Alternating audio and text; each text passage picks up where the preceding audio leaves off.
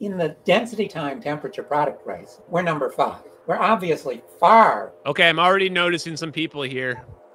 East, I think is, what is that, China's reactor.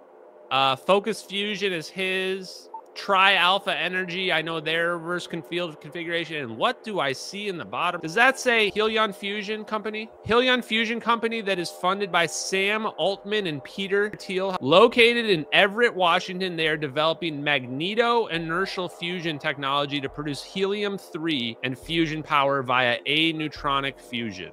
Microsoft will become the first customer of Helion Energy, and Helion Energy will provide fusion power to Microsoft starting in 2028. I thought it didn't work.